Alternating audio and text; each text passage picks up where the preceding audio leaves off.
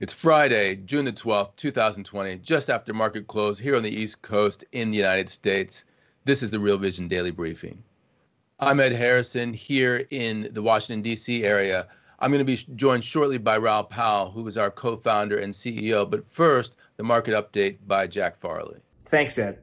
Markets were relatively tranquil today, with the price action in European equities being muted and U.S. stocks inching higher alongside EMFX and commodities. Meanwhile, the U.S. yield curve showed some bear steepening. But investors are still reeling from yesterday's massive crash, and they're left wondering, was yesterday just folks taking some money off the table, or was the sell-off an omen that the drastic swings of March will return? Ed shared a fascinating note from Charlie McElliott of Nomura, who attributed the sell-off to some turbulence in the vol space. He noticed that the biggest drawdowns in March are passing the 3-month window in hindsight, and he argued that this induced tactical discretionary traders as well as some market makers in derivatives to take some money off the table and do some delta hedging because the models that they rely on to target vol have a soft cutoff at the 3-month mark. So that's a technical factor to keep in mind. And that's why we saw the VIX skyrocket higher and vol of vol positively exploded, reaching the 7th highest vol of vol on record. McElliott notes that retail traders were hit hard yesterday with a retail favorites index he created down 16% over Wednesday and Thursday combined. But the speculative fervor in bankrupt stocks like Hertz continued today, which was up 40% as of the time of this filming. The bondholders in Hertz capitalized on this speculative fervor, last night announcing that they would offer additional shares of equity. Remember, they've already declared bankruptcy. It's evident that they're trying to recoup as much of their losses as they can. So these debt holders are out to capture the over $400 million in market cap still out there before the doomed equity capital rots on the vine. So there you have two possible narratives for yesterday's blowout. There's the technical narrative where players in the derivatives markets did some spring cleaning. And then there's the retail narrative where retail traders who have been bidding up highly speculative companies are coming up against financial reality. And with that, I'll turn it over to Ed and Raoul. Great update, Jack. Raoul, a lot of stuff to go through that Jack was talking about in terms of volatilities in the market yesterday. We started off today. I'm actually surprised that we didn't see more of a snapback today, given how much of a sell-off we had yesterday. I mean, it seems like we're in a phase shift right now in terms of the market. What do you think? Yeah, I think so too. Look, it was interesting when I woke up this morning at whatever 5 o'clock in Cayman, checked the markets, they're up 2%, 2.2% the S&P, and then most of the day it was trading negative. I saw the dollar roll over right at the top of the range in the euro, an area that I've been looking at. Bonds went straight back down to yield lows again. And like you, I'm getting the sense that we might have had the shift. I've been warning people for a period of time, at those 3 phases that I had as my basic hypothesis, that it would be the liquidation phase finished in March, then the hope phase should finish in June, and then we should roll into what I call the insolvency phase. So I've been on the red alert for that. And then, not that I nailed the timing to the day and expected yesterday to happen, but it was interesting to me to, like you and many others, who've been looking at this thinking, yeah, there's too big a disconnect between what we think is going on versus what the markets are saying. And the bond markets weren't really agreeing with the equity markets, and that's always a flashing sign to me. Yeah, definitely. I mean, when you look at high yield, when you look at the treasury markets, there was definitely a disconnect there. I'm just trying to frame it in a different way in terms of thinking about it. I think 2 videos actually that we had on the platform this week really highlight kind of the macro view, both from an economic and policy perspective, and also from a historical perspective. I'm thinking about Mark Cuban, which I believe was on Tuesday, and then Neil Ferguson, which came out today. And I want to talk to you a little bit about their perspective. I thought Mark Cuban's, his comparison to 1999 was very interesting. Initially, I really thought it was overwrought. But then when I started seeing all the stuff with Hertz, with Chesapeake Energy, I thought, this is some crazy stuff. This whole thing has been like a blend of everything we've ever seen and also like nothing we've ever seen. You know, it's a blend of 1929, it's a blend of the Nikkei 1990, the S&P 2001, the S&P 2008. It's part of the Eurozone crisis, and now it's 1999 thrown in the middle of a crisis. I mean, yes, I mean, the retail extravagance was truly extraordinary in the middle of what's going on. I mean, we've never seen anything like this before. So it smells of everything, but it's definitely a unique dish we're being served. Yeah, without a doubt. I mean, like, for instance, if you had gone back, if someone teleported you back to a month ago, in your wildest dreams, would you think that, you know, retail investors were driving up bankrupt stocks in the middle of, you know, which is basically 20% unemployment? And, you know, I know we get a bit of flack in the comments section over this, but, you know, if you analyze the flows, a lot of the flows were the retail guys spending their checks, plus the 401k money going into index funds by the same group of millennials who are all at home, who've all essentially saved money over this period and have used it, and it's gone into the market. So not only was their 401k money going in, but then the excess savings, the check they were given, many of it went into the market. I mean, millions of brokerage accounts opened across America over that period of time. And, you know, Dave Portnoy, or whatever his name is, from Barstool Sports, has now become the cheerleader of that movement. And half of us think it's satire, and half of us think it's kind of a little bit real to the truth. I mean, it's extraordinary. It's a little bit like Ali G or something like that, where you just don't know if it's satire or not. Right. I love that. I mean, I did the videos of him when he's like taking on Buffett, I think are really hilarious. I have to say that I get a kick out of the guy. And I do not know if he's kidding or if he's like, yes, okay, let me just ham it up a little bit here. Yeah, I really don't know. I kind of think he's serious, but also hamming it up because he knows how to entertain a crowd. But I think there's a lot of people who've done what he's done. It's like, I'm stuck at home, there's no sports on, I've got nothing else to do, and I've got a bit of extra cash. I'm going to see if I can make some money in the market. And, you know, Howard Lindzen raised a point on Twitter, and I thought it was an important point, which is we should encourage people to participate in financial markets and begin to understand them. Sadly, the journey for most of us in that is losing money first. Right. You know, if you're going to investing in a pension, you don't actually notice your losses because you're thinking about the next 30 years, 40 years. But trading, you know, you actually have to learn losses. So to get people actively involved in financial markets is a good thing. In the middle of a pandemic, maybe not the best thing. No, certainly not. And, you know, in terms of the madness of crowds, you're a macro guy. And ultimately, what it means is that fundamentals do matter. At the end of the day, the madness of crowds can only last for so long. The fundamentals come back into the fore. The way that I've been looking at this is as a reopening rally. That is that what's happened is that we've been able to reopen. I would say if you look at the trajectory of China, we reopened relatively quickly compared to what people might have thought, say, in March or April. That is, it took China from front to back from the 2 months of closure. And if you look at Europe and the United States, we've done, relatively speaking, pretty much the same thing, perhaps more aggressively. And I think people on the back of that started to think that the V-shaped recovery was the most likely outcome.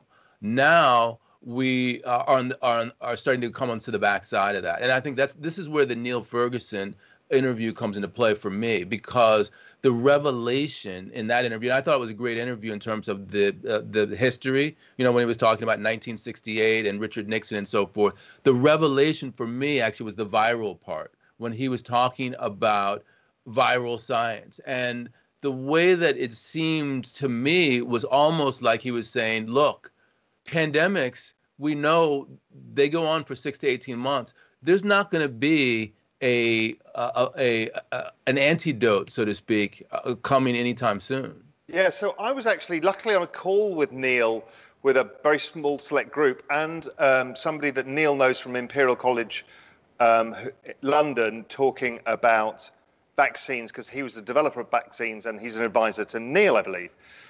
So we were talking yesterday about exactly this. And it struck me, firstly, that Neil had gone and spoken to all of the professors who have studied pandemics, even back to Roman times. And his idea is that generally pandemics stick around for 2 years. So we've got that to deal with. But the virus expert, super interesting, because he just basically flat out said there is zero chance of a vaccine this year. He's like, nobody's tested enough on, the testing has been on like 10 people maximum. There's no proper studies. The efficacy is not there. Then when we study the virus itself, we don't know even antibodies, how they interact with the virus. So, Mayo Clinic has the maximum number of antibodies. They've been doing the analysis on it. They can't get the correlations to work. Nobody understands the protein structure outside of the spikes where everyone's been studying it. That's the picture you see of the COVID virus with these spikes. Nobody's studied the body. There's not a single paper on that, apparently. They don't know. They know it's mutating. They know it's mutating slowly. The point being, as the guy said, we really don't know anything. He said, on the good side, there's a lot of people working on this. On the bad side, and Neil mentioned it, is governments are kind of understanding that this is not coming, and it's not coming in any meaningful way for a year, and therefore they're going to lie probably. Right, and they will try. They will try that PR kill. We've already seen that with the White House making these kind of ridiculous statements about stuff, and it's all about the feel-good factor, and sometimes that backfires. Do you think that they're going to make it to the election before a second wave has a meaningful impact? Oh, no. I do the maths on all of this all the time. I mean, we are already picking up in Texas, Arizona, Florida, North Carolina, California is still bad. You see the numbers in the United States, they've just hit new highs, but it looks relatively flat. Well, it's only flat because New York and the Northeast coast has collapsed. The rest is doing this. This bit overtakes that bit very shortly. As this bit goes to zero or close to it, we're going to see a dramatic rise coming out. So even if we look at the forward projections of the current rate of change, we've got new massive all-time highs coming in the US within the second week of July. So no, I think we're in a, and I talked about this a lot on the Macro Insiders Real Vision Pro update I put out today. I think we're coming into a window of vulnerability where we're going to get bad virus news, no fiscal stimulus rolling off, these kind of people at home with checks, well, half of them are going back to work and they're not going to be punting the stock market. And the other half are going to have no checks and going to be at home without a job. So that dries up 401k flows. That's a big issue. That's happening globally. We've got a whole bunch of issues from the Federal Reserve balance sheet rate of change slowing down to the Treasury stepping up bond issuance, which is going to take liquidity out. All of this globally is all happening between now and September. So we've got a kind of scary window coming up. And I think the virus one is the one that could be the icing on the cake. Now, I don't expect full lockdowns, but there might be. I mean, there's a risk that Houston's going to have to lock down. Right. The mayor of Houston's saying, look, it's out of control already. And they're going to have to make a decision at some point what to do.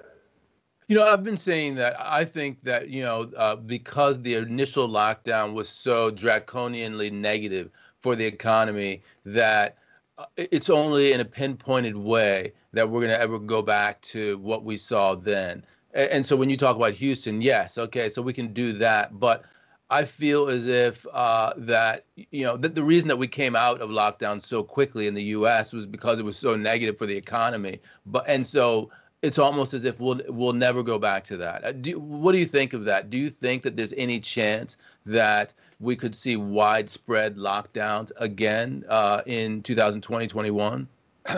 I think it'll be, and I said this from the beginning, it'll be sporadic lockdowns of certain areas, and that'll be global and it'll be ongoing. But again, we need to not follow the red herring. The actual thing is if certain cities lock down, it creates a behavioral change at the margin for the entire population. And that's what really drives consumer behavior and business behavior. So, I think a situation of rolling lockdown just keeps the year-on-year GDP growth well below zero and drives that risk of the kind of solvency events and a long-standing recession. I mean, basically, most recessions are around 2 years. So I think it would be a bloody miracle to expect this one to be less. Right. Yeah. And let me just say that the first thing that comes to mind when you say that is relative value plays. I was thinking immediately, this Munich Hofbräu Keller opened up maybe a week or two ago because they had the lockdown relaxation. Literally 1 week later, they closed. Why? No business. This is in Germany. This is a harbinger of what we're talking about. And so then you say to yourself, what does that mean in terms of, relative value plays? What does it mean in terms of the cycle that you're talking about, the insolvency cycle? I think it means that you have greater insolvencies. And as a result of that, it means that you're going to have, sectoral relative value plays. It means you're going to have asset class relative value plays. And in particular, I think about high yield versus investment grade debt. And the other way I've been doing a lot of work in GMI is not only looking at high yield versus investment grade, because the problem is we've got the elephant in the room, which is the Fed, right? And the market kind of doesn't know how to price the Fed being in the credit markets. But I tell you what we'll do, and that's the equity market. So I think, and I've looked at the triple B equities, are massively underperforming triple B credit. Because we've seen this in the European banks, right? Because the European banks are essentially the credit supported by the ECB and the member states. But the equity's on its way to zero and has been for a long time. And I think the same thing is playing out here, where the equity becomes the portion that is trading freely still. And so we might see these triple Bs. So yes, I agree. There's all sorts of relative value, interesting things and dislocations, where this is going to go and how this is going to play out. When you mention European banks, I think this is part of Roger's thesis that he's always talking about, that they're sort of a canary in the coal mine. I was looking at some of the data. I was looking at Spanish banks as an example. And, BBVA and Santander, neither of those two have excessive exposure to the hospitality sector, as an example, or to small and medium-sized businesses. I think they have like 10% exposure versus 60% to the property sector back in, the sovereign debt. Yes, but those guys switched the property for Latin America. Who's got the virus problem? Latin America. Who owns a huge amount of the $12 trillion of corporate debt? Brazil. Where's Santander and BBVA? Brazil. Right. So, European banks are brilliant at getting into trouble, right? they sniff it out. And so they've switched domestic risk for international risk just at the wrong time. Right. Very interesting. That is a very interesting point to point out. And my next point was that let's say that actually that there is risk that we're not looking at and it materializes, and you just pointed out one of those risks. What does that mean in terms of policy responses? Because I've been looking at there's a bubbling up of this concept of a bad bank. Is it possible, just using this as an example, the Europeans that we go even further in terms of the policy responses from? Ed, I don't know, because a bad bank is great when you've got a property bust, right? You sweep all that shit under the rug, you put it over there, let it stink in the corner, and we pretend it doesn't happen, right? But if anybody can actually put their finger on what's wrong with the European banks, I'd be amazed. We don't know, really. They just trade terribly. And there's something wrong. And, a lot of people say, well, there's no problems now. They've got the CoCos, blah, blah, blah. Well, none of that worked. Every time everybody says there's something right, the share price says, no, there's something very wrong here, and you can smell it. There's a rotting carcass lying everywhere, whether it's in Italy, Spain, the French banks, the German banks, and nobody can put their finger on it. So where do you get the bad bank? What do you put into it? So my view is it's all bad, and it needs to be nationalized. And That would be the complete unwind of the whole 1980s financialization of the entire European economy going back to, and that kind of plays into that Richard Werner interview, because Richard said, and I didn't agree with a lot of what he said in different ways, but I think his ideas played with some of my ideas very well as well. He's like, basically, the central banks will become the banks. Right. The only lender. And, you know, by the time you introduced digital currency, there was a fantastic interview I did today with the brilliance of Twitter. I met a guy on Twitter, Santiago Velez, never met him before, never spoken to him. I could tell he was crazy smart and knew everything about the digital asset space. So I got him on Real Vision and he blew me away. But he also helped me understand that how basically with the digital currency revolution, we don't need banks. The central bank and governments essentially don't even need central banks by the end of it. So it's a really interesting point that maybe all these banks should be nationalized and got rid of. Right. But, you know, and that works obviously in the first world, in, you know, Europe and places like the United States. But what do you do if you are in a country where you're not even close to a reserve currency and you have the same sort of problems with corporate debt that a lot of other countries have? Do you then try to nationalize, you know, basically socialize the losses onto the central bank, onto the government's balance sheet? What does that mean for emerging markets? What does it mean for emerging market currencies and inflation? Yeah, look, I mean, it all depends on the dollar, right? If the dollar goes up, then everybody gets wiped out. If the dollar goes down, everyone gets to live another day. So, you know, the whole dollar argument, I think we've got a great piece with Brent Johnson and Lynn Alden coming up, right? Which is the debate about the dollar, and it's a very valid debate. You know, I'm very strongly in the strong dollar camp. If that does happen and the dollar goes up, well, we've got a bunch of knock-on effects. Firstly, emerging markets get splatted again. They've got COVID going on as well. So what they're going to have to do is they're going to lose all their cash flows from their corporates, and they're going to and they've got the domestic cash flows gone. So it's going to go onto the central bank balance sheet. No, the government balance sheet. Right. Because they can't print money without destroying their own currency. It becomes the United States and the G20's problem. What's interesting there is they don't have much money either because they've just expanded their balance sheets by 30%. You know, I don't know what the natural limit of all of this is. Some people would argue there's no limit. We're going to find out. In the next 3 years, we're going to find out whether there are limits.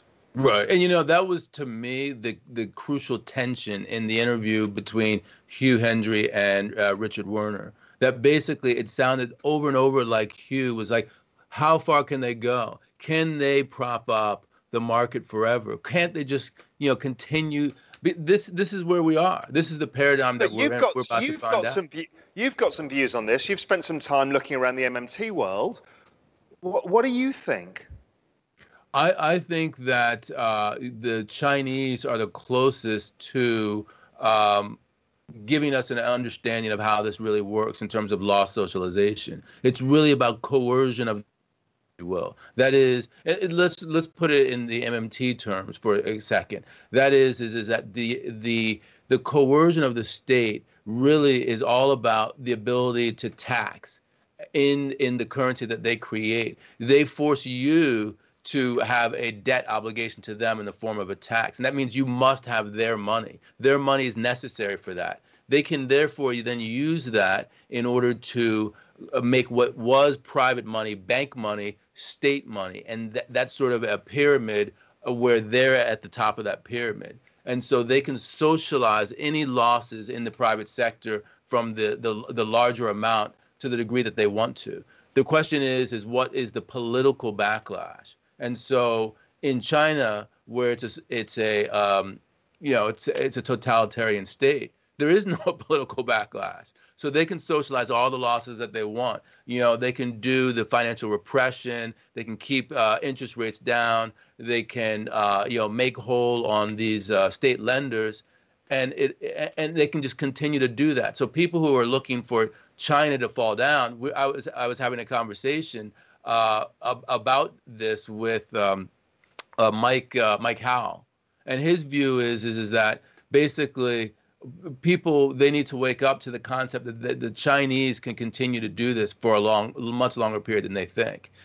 I think that the weakest link in the United States and in Western Europe in particular is the political link. And we see that with Germans, for example. I was looking at what's going on with the retail sector in Germany. These people who work at some of these bankrupt retailers, they're hopping mad. They're like, we spent our life with you. You promised us a job, and now you're throwing us out in the street. Are the Germans then going to give money to the Italians and the Spanish to help bail them out because of COVID-19? When these people who were working at Kaufhof and Karstadt are on the streets penniless? I don't think so. So I think that you have a political problem right there. That's where the problem starts. It's very much a political economic problem. And my view of the MMT thing is, sure, maybe it works, but the currency will fall. Right. My view of MMT generally, and again, I've not spent massive amounts of time, but generally speaking, it's not a closed system. Even China's not a closed system, and you saw massive capital flight. Now, China has an added problem, is that there's several trillion of US dollar debt. So that's a complication, because it's all right if it's all RMB debt. Sure, money's going to leak out and it creates a problem for your currency, but if you've got dollar debt as well, so I'm not sure whether they can get away scot-free.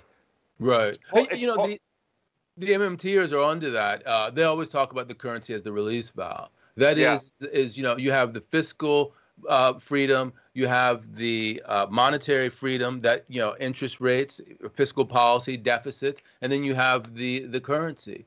When people talk about the difference between the JGBs and the U.S. dollar, that the U.S. is a debtor nation and the Japanese, they own all of their JGBs. So what? The currency falls then, and then what does that mean? But isn't that so?